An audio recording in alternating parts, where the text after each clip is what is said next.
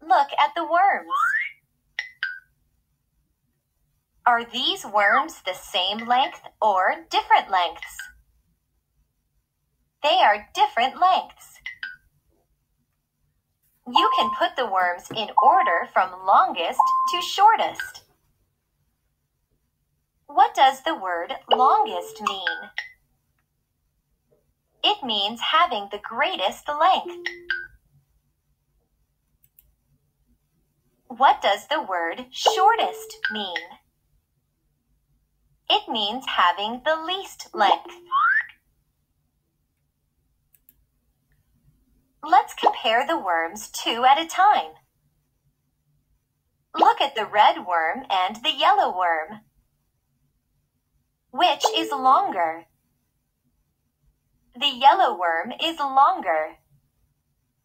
So the red worm can't be longest, but the yellow worm might be. Now compare the yellow worm to the blue worm. Which is longer? The yellow worm is longer. The yellow worm is longer than the red worm and the blue worm. So the yellow worm is the longest. Does having the ends of the worms lined up help you find which is longest? Yes, it helps you to find the longest worm. Why does having the ends of the worms lined up help you find the longest? When one end is lined up, you can look at the other end to see which is longer. Look at the red worm and the blue worm. Which one is shorter? The red worm is shorter.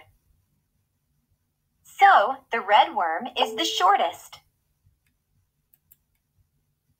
Why don't you have to compare the red worm to the yellow worm this time to know that the red worm is the shortest?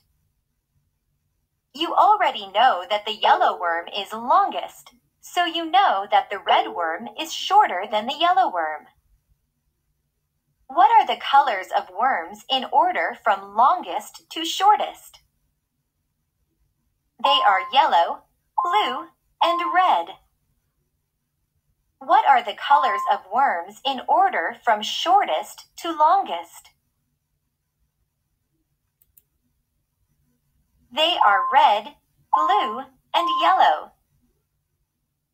You have learned how to order the length of objects from longest to shortest.